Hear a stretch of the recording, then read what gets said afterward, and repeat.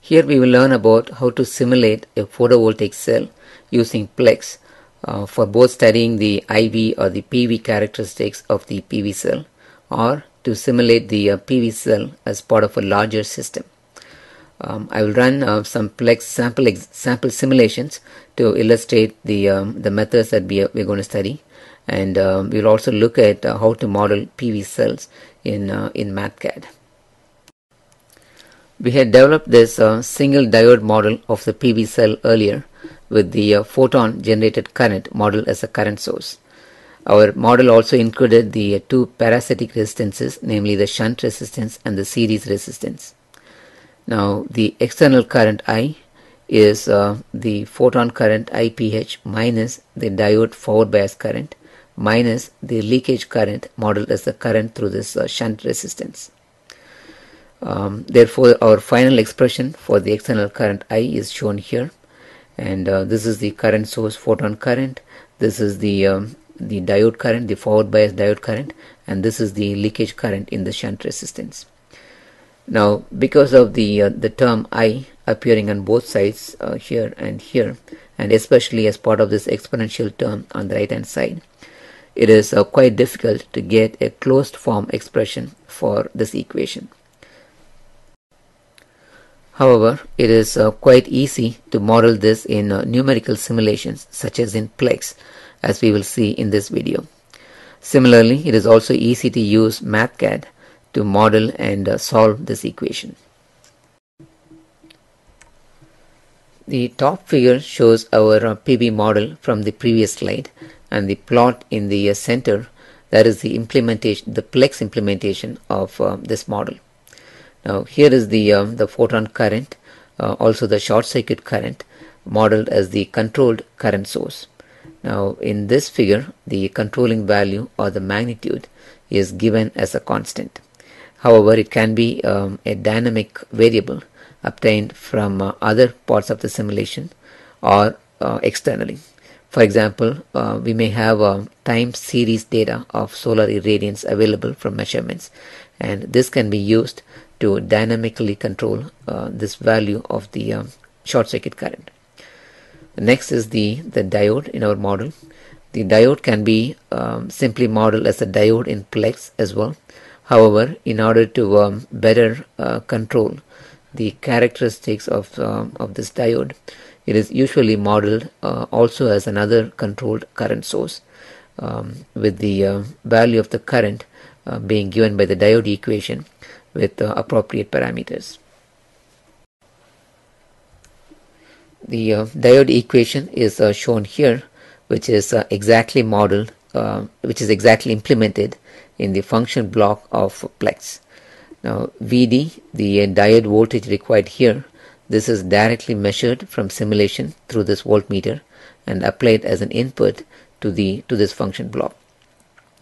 The other variables, the dock saturation current IO and the temperature T, they are defined as two separate variables in order to be able to study the impact of temperature on the characteristics of the diode and therefore on the PV cell. The other constants such as the Q and K and this ideality factor A, they are implemented as simple constants inside the definition of this function block. So this is the IO, and U1 here is the voltage measured VD, and U3 is the temperature. Okay, and then a final point about this capacitance C. Now this capacitance is needed in order to prevent the algebraic loop that would otherwise be formed, since the diode current as per this equation depends on the diode voltage, and the diode voltage in turn depends on the diode current and how much of that is being diverted from this current source. So in order to prevent that loop, we put this capacitance, and this C can be a really low value in the order of several picofarads. The Plex PV cell implementation that we developed in the previous slide and also shown here, so that is everything to the left of this line, that is our PV cell model. Now this model can be used to analyze a single PV cell, or with suitable scaling for series and parallel connection. It can be used for modeling larger PV arrays, but it can also be used to obtain the IV, or the current voltage, and the power voltage characteristics of a PV cell or a larger array. And that is what is discussed in this slide. Now there are several ways to get the IV or the PV curves. Now we can connect a variable resistance across the terminals of the PV and vary this resistance from short circuit to a large impedance or open circuit. Or we can connect a DC to DC converter again at the output of the PV terminals, and so this DC-DC converter can have a constant resistance at its output, but we can vary the duty ratio to vary the effective resistance seen by the PV cell or the panel. Or especially in simulation, and as done here, we can sweep the PV terminal voltage and measure the corresponding PV current. Now in this schematic, the terminal voltage here through this controlled voltage source and the ramp controlling it, the voltage across the PV terminals is swept from 0 volts up to the VOC, or the open circuit voltage, at a specified rate, and the corresponding PV current and voltage is measured through this ammeter and voltmeter and plotted using the XY scope of Plex. That will give us the IV curves. Now to get the power voltage curve, we simply multiply the voltage and the measured current to get the power and plot the power versus voltage in another XY plot. Okay, so these are the simulated results corresponding to the diode model that I showed in the previous slide. And these 4 curves, these are the IV curves, the current voltage curves, and they correspond to 4 different solar irradiance levels ranging from 1000 watts per square meter to 250 watts per square meter. And this corresponds to a single cell, so the open circuit voltage is just above 0.62 at the highest irradiance level. Similarly, these plots correspond to the power voltage characteristics also obtained from the same PV model, and again they correspond to 5 different values of irradiance levels. Okay, next I will go ahead and run an actual Plex simulation corresponding to parameters extracted from a data sheet of a commercial PV module. Okay, so this is the Plex schematic of a single PV cell model, and here is the photon current, or the short circuit current, modeled as a current source. Its value is a constant. It's 8.33 amperes. So this parameter INS I will explain later. We don't actually need this for this particular run. We will need this when we go ahead and do a parametric sweep, where I want to sweep the insulation level to get the characteristics at different insulation irradiance levels. But for this particular run, where there is only one value of irradiance, the INS is chosen as 1. So therefore this current source value is simply 8.33 amperes. This is the diode represented by another control current source, and this is the function block writing the equation for the diode, and the 3 parameters needed: the diode voltage, the temperature, and the dark saturation current are shown here. The shunt resistance calculated from the data sheet was 5 ohms for this particular cell, and the series resistance is roughly 5 milliohms, 4.84 milliohms. Now this is the capacitance I mentioned to break the algebraic loop, and as I mentioned, the value can be very small, and here it is 1 picofarad. So this is the ramp that controls the voltage that I'm sweeping the terminal with. So if I click on this, this is the slope. It's a slope of 1 volt per second, and I'm sweeping from 0 volts up to 0.7 volts, which is slightly higher than the open circuit voltage of roughly 0.625 for this particular PV cell. and I'm measuring the current and the voltage, and those are fed, the current and this voltage, those are fed to this XY plot to give us the IV curves. And then I'm multiplying the current and the voltage in this product block and plotting the power versus again the same terminal voltage to get the PV characteristic. So let me okay, and also the various constants, the A and K and the Q, they have been defined inside this initialization. So Q, K, A. Okay, and so go ahead and run the simulation. Okay, and this is the IV curve obtained from the first XY plot.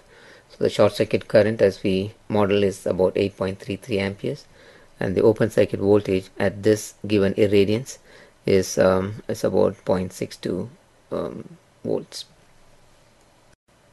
Okay, and similarly this is the power voltage curves obtained from the other XY plot, and as you can see, the power maximum value is around 3.9 volts, and the same open circuit voltage and the peak power occurs around somewhere around 0.5 volts. Now both the IV curves as well as this power voltage curves, they match very well with the published curves in the data sheets. Okay, I mentioned this simulation script in order to sweep any particular parameter over a range of values. So let's look at that example, and we're going to sweep this ISC, the short circuit current, over a range of values. So that is done in this simulation scripts, and this is a C script in order to do this parametric sweep. Now we will not have time to go through this program in detail, and I have actually included this script in the PowerPoint slide that comes with this video.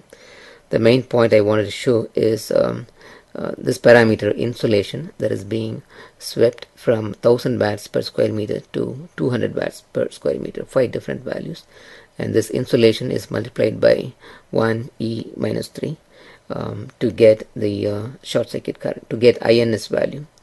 The short circuit current is 8.33 times INS, so meaning at 1000 watts per square meter it's 8.33 amperes, and at 200 it is 1/5 of that value. So I just run this. Now before I actually show the results, I also wanted to highlight that the parametric sweep is not possible, at least at present, with this XY plots. So you have to use a standard scope in order to be able to sweep parameter and analyze the results for different values. So even this scope has been actually programmed in the C script that I showed, and this now will show the IV curves for different values of the irradiance. Okay, and here are the IV curves corresponding to those 5 different values of irradiance levels, starting with a short circuit current of 8.33 all the way down to exactly 1/5 of that value, and the corresponding change in the open circuit voltage is noticed here. So similarly we can also define the scope to have the PV curves, the power voltage curves, and we can also look at the variation of the PV curves with the insulation using the same simulation script.